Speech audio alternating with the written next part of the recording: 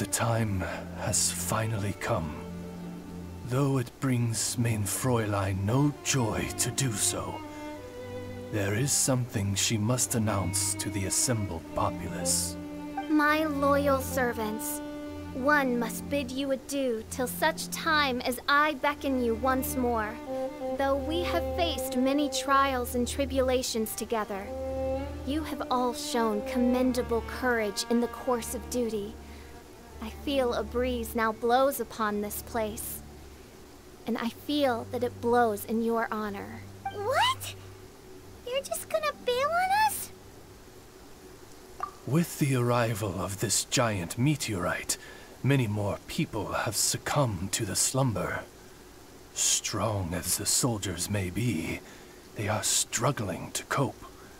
And there is demand for volunteers everywhere we turn. Main Fräulein and I shall tend to the victims on the soldiers' behalf. The rest of this investigation we place in your capable hands. Goodbye. You are a good listener. I enjoy chatting with you. To be honest, most of the other adventurers in the guild only ever talk to me when they want to hear Oz's reconnaissance reports.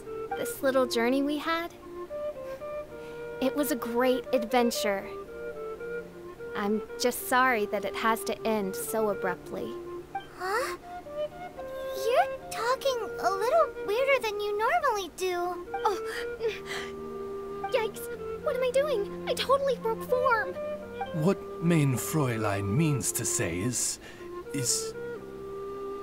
that the mystical mysteries that vex and perplex are bound to be effortlessly extinguished by the advent of your commendable courage and wondrous wisdom. And now Oz's translation is the one that sounds all kooky. Main Fräulein simply wishes to say that she has every confidence that you will arrive at the truth of this matter. Most indeed. My dear attendants, I hereby charge the Ritter der Verurteilung with leading you out from the darkness, back into the realm of light. Who are you calling your attendant? We will meet again. Once this matter is concluded, I propose that we all get a drink together. Well, now we're 2 people short. But let's not get hung up about that. The good news is I found something else out. I shaved some dust off the meteorite and used it to do another reading. It was actually really effective. These rocks have been around for hundreds, maybe even thousands of years. Leonard must have lived a very long time ago. The meteorites carry his will and can pass it on to others. In other words, centuries on from Leonard's life, and the strength of his will is not diminished one bit. A guy from the distant past with a burning ambition to scale the highest mountain. I'd be willing to bet that he was an adventurer. Just like you. An adventurer? That does explain his obsession with mountain climbing. Our approach so far has been too passive, and time has been against us every step of the way. We need to change our strategy, and we need to attack this problem at its source. Paimon agrees. From now on, we need to put Leonard at the center of everything we do. Yes. Because if the meteorites carry Leonard's will with them, then it's precisely as Fischl said. The rocks are, in a sense, a curse. I'm a little incredulous, but it turns out her blind guess was actually spot on. No, I'm a respectable astrologist, and I shouldn't stoop to that kind of criticism. Anyway, all we need to do now is remove the curse. Okie dokie. Since we've got a historical adventurer on our hands, Paimon thinks we should pay a visit to the Adventurers Guild.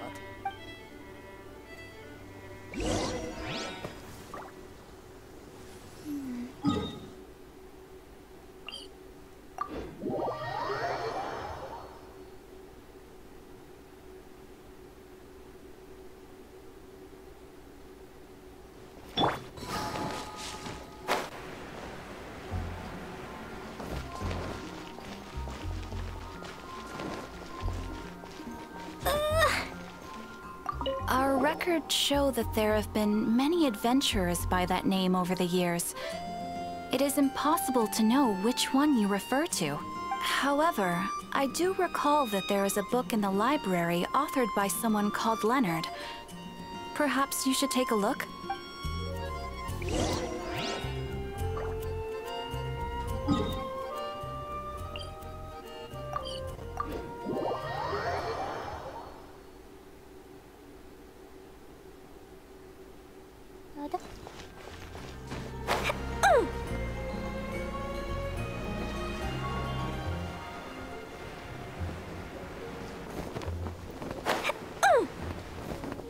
La la la.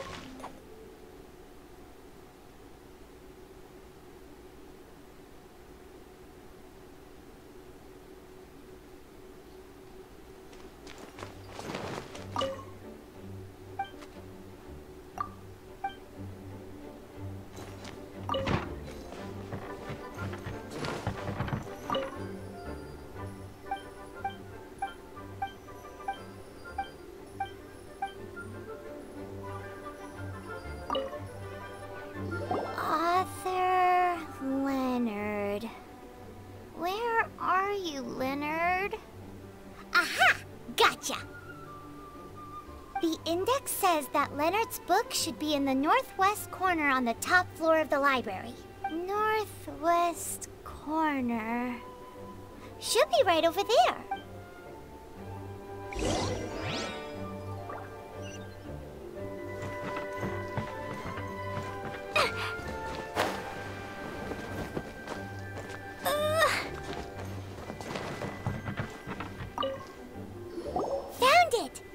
Of Mountains and Seas, a guide for adventurers written by Leonard. But the words have faded, and there are even pages missing. Paimon's got no hope of reading this.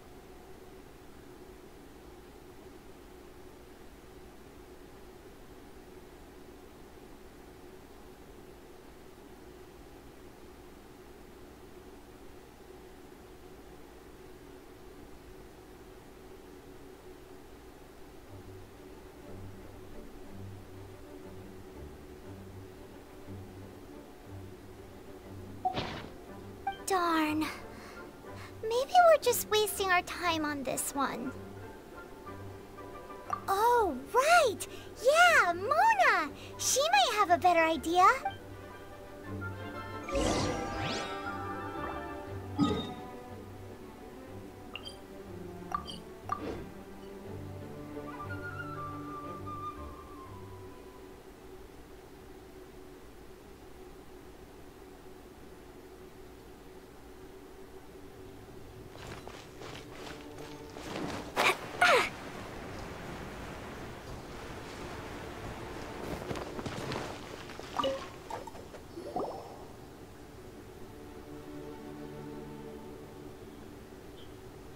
Look what we found! Leonard wrote a book! Ooh, let me see.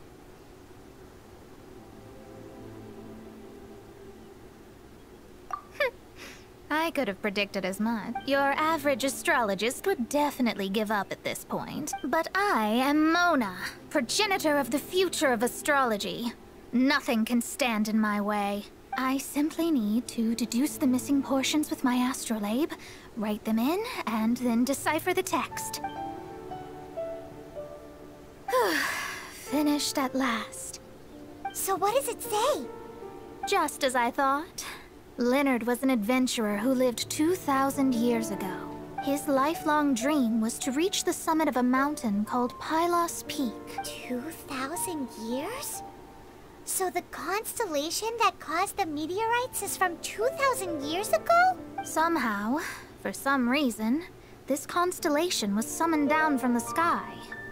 I suspect that the Fatui have something to do with that part. Paimon thinks so too.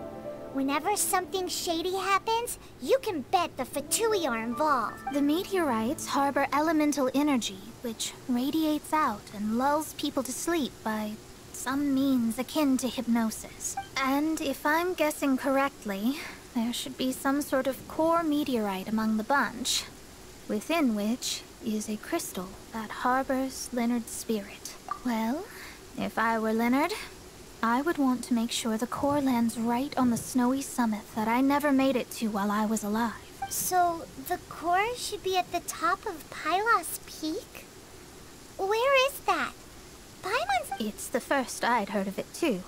So, I compared the map from the book against the current topography of Mondstadt.